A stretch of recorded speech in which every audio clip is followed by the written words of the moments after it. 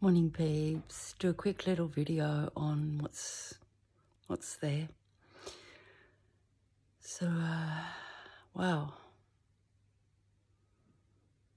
Most importantly is we can hold our own energy within ourselves. And people say, or I say, hold your own. I mean your own. Your energy, not let it leak out, not get rid of that. Not let it spill or buy into. So thoughts come and go, but we're not the thoughts, okay? The thoughts like clouds, we are the background sky. We are the awarer of the thoughts.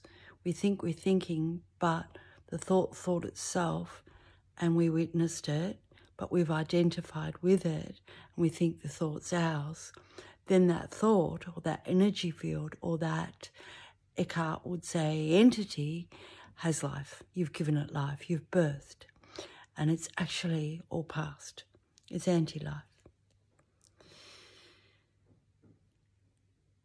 In the traditional way of ordinary waking consciousness, that is.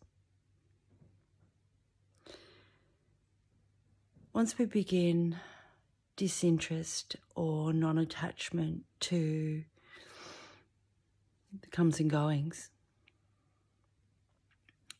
we need to be aware of them too.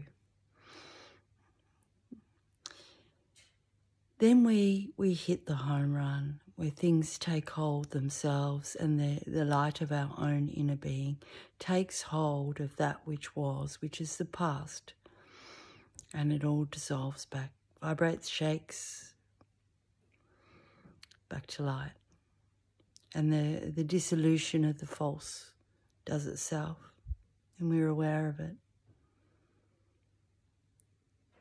So we can't be it,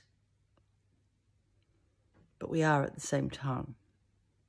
It folds back into that which was, which is what we are anyway, which is a head flip for today, but that's just my little rantings. So peace out from Trixie Woo, and we'll catch around the traps.